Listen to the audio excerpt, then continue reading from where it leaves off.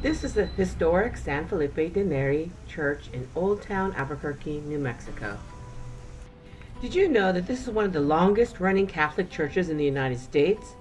The San Felipe de Neri Church is located in the area of Old Town, Albuquerque, New Mexico, and is one of the top historic attractions to see when in Albuquerque. The National Historic Trail El Camino Real ran through the Old Town Plaza, and an essential part was the San Felipe de Neri Church. The present-day church is surrounded by historic adobe buildings and across the street from Old Town Plaza. Welcome to Hipfig. If you're a travel enthusiast, then join our community by subscribing to this channel. This is the Albuquerque, New Mexico Travel Guide series. This episode is the San Felipe de Neri Church Travel Guide for visitors to Albuquerque. Like this video and write a comment. We really do want to hear from you so that we can keep improving our content.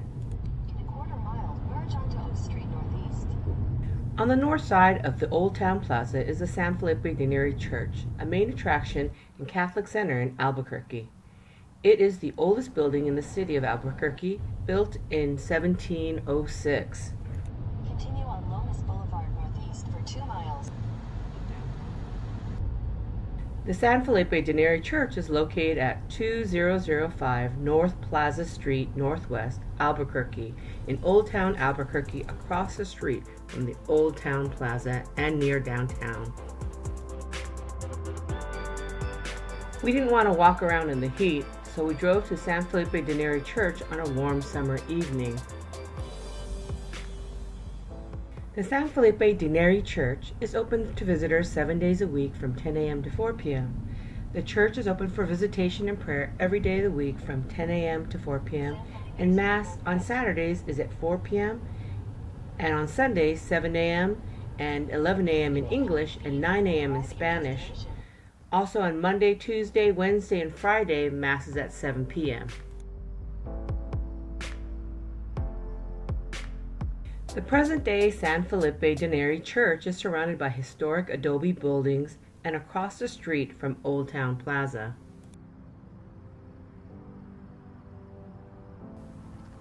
When you get into Old Town, you can see that it's lined with Pueblo Spanish-style architecture with flat-roofed buildings and pinkish adobe walls. And surrounding the plaza, you'll see long portals with benches in front of most buildings. And the benches are great to get away from the sun and heat.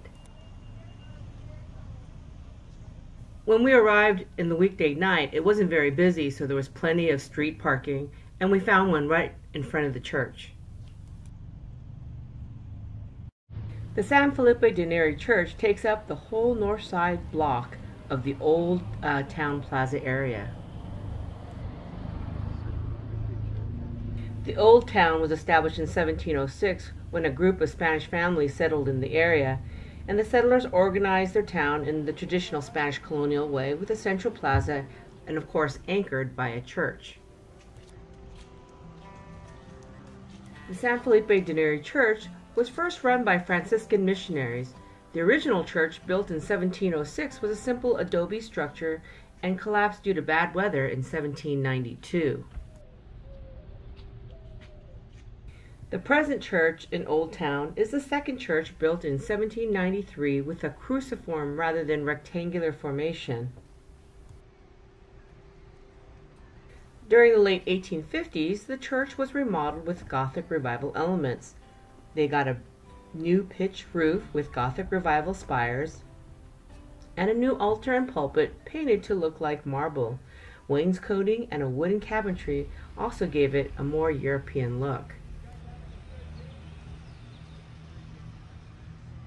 At the time we visited, many of the stores were closed and not many people were around.